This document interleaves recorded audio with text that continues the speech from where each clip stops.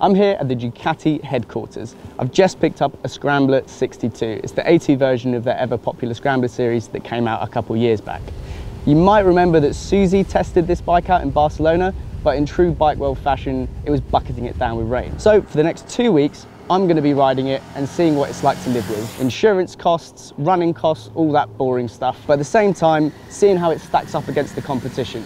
2017 is a great year to be an A2 rider. We've got bikes coming out the woodworks that are cool to ride, and manufacturers seem to have finally realised that that's what we want.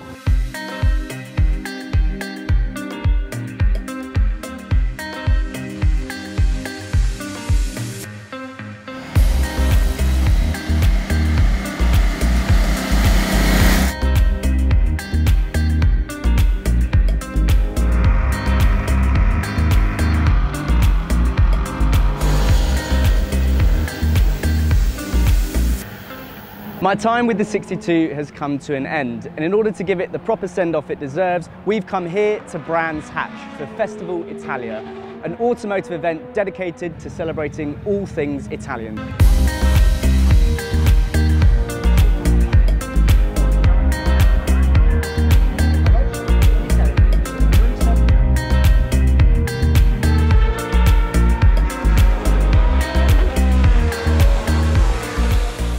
When the first Scrambler concepts hit trade shows, I was well into my obsession with getting a bike. I was excited for the fact that it was an entry-level Ducati, because it's one of those brands you always hear about when you're growing up, and you wonder if you'll ever get a chance to ride one. So when it actually came out and it was 883cc, 75 horsepower, it meant I couldn't ride it, so I was gutted.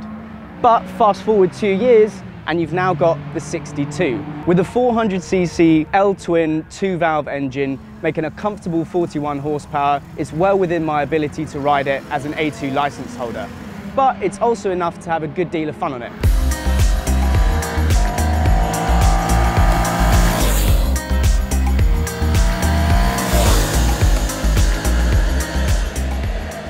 But there were problems for me. Firstly was the price. It was only £600 cheaper than the base Scrambler Icon, and for me that's nothing to scoff at. But after 2 weeks of riding it, I've got to say it's proven itself as a great option for novice A2 riders and those looking for a sub 500cc bike to get around town on. The first thing I like about it is the size of the thing. One of the main things about stepping up to a bigger bike as a novice rider is that it can be quite intimidating, particularly with bikes that are really big, like the BMW R1200 GS. Like, I thought that was a tank when I first looked at it. Now I've gotten used to it, but for that step up point, this is perfect. You throw a leg over it, it's got the wide bars, a tall, commanding riding position, and you just instantly feel at home on the thing. Speaking of those tall, wide bars, it's really minimum effort to turn this thing in, especially when you're in town, riding around through traffic, filtering. They're a little bit wide sometimes for when you're trying to get through tight spaces. Overall though, I found it was more of a benefit than a hindrance. With a relatively low weight of 175 kilos, a nice low seat height, it makes filtering again a real breeze. If you feel that the bike's tipping over a little bit, you can just put a foot down and feel comfortable in the knowledge that you're not going to drop this thing, which is one of the main things you think about when you're a novice rider and everyone tells you you're going to do. One thing you do pay for with the premium entry-level bikes is good brakes. You've got Brembo 320mm floating calipers, which means as soon as you squeeze your fingers, you've got instant feel, and it just makes you feel a lot more confident when you're out on the roads.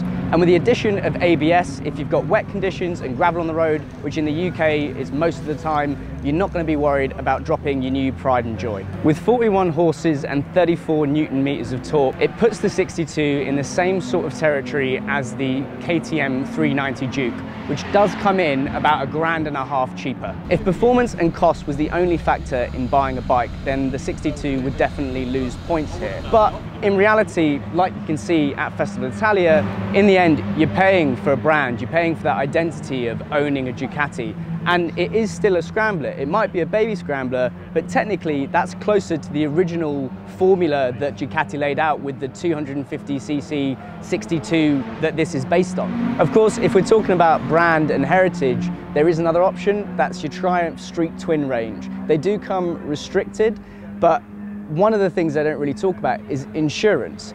Any bike over 500cc for an A2 rider is going to cost you a bomb to insure. Trust me, I insured my V7 and it set me back a hell of a lot of money. And finally, your last option is to look at the retro custom scene. So that's buying an old Honda CB 550, spending £2 making it up to be a cafe racer project. But again, insurance is a problem here because you can't go to an insurance provider and say you've done all the mods on this bike, you just won't get any insurance. So really, if you want a retro, cool looking bike that is reliable, performs, and does everything you really ask of it, then a bike like the Sixty2 is a brilliant option. But I'm not saying this is a perfect bike. You can definitely see places where a bit of budget saving has gone on. For example, with the indicator cancellation, it's really hard to tell when the indicator has turned off or not. I mean, you're searching left and right, seeing whether it's on or off, and you're not concentrating on the road ahead, which for novice riders is one of the most important things you have to do.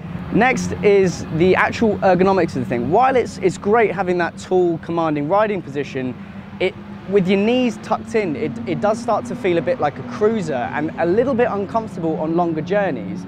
Not saying it won't do a longer journey, it will happily sit at 70 at about 6,000 RPM, but it does just get a bit uncomfortable after an hour. I felt like my bum was pinching into the seat and I was having to wiggle around to feel a bit comfortable. But there aren't many bikes, at least naked retro bikes, where you're not going to feel a little bit uncomfortable after a length of time. One thing I'd definitely change about this thing is the sound of it. I mean, that's Euro 4 regulations. Manufacturers are trying to do everything they can to still make it sound decent while performing to the standards that have been set.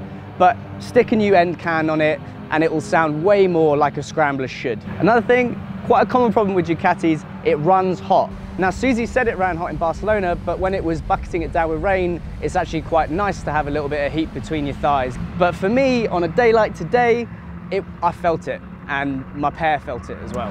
So another little thing that I didn't expect to be annoyed about was the lack of a USB slot. I'm the generation where I'm stuck to my phone all the time. I'm sure you are as well. I was on a long journey and running out of battery, went to lift up the seat knowing that the Scrambler has a USB slot and found the actual port, but nowhere to actually stick my USB in. Without going into the detail of how many miles per gallon this thing will do, we found that in 2 weeks we only had to fill it up twice, and I was thrashing this thing around the country road, and in stop and start traffic you'd expect it to guzzle, but again, 400cc with the fueling that they've got on it, it was perfect. Ducati are breaking a bit of new ground here by suggesting that an entry-level bike doesn't have to be budget and it doesn't have to be a second-hand shitter you've got from someone's shed. But with Ducati's Tri-Options Finance, this bike is accessible, even for a cheap ass like me.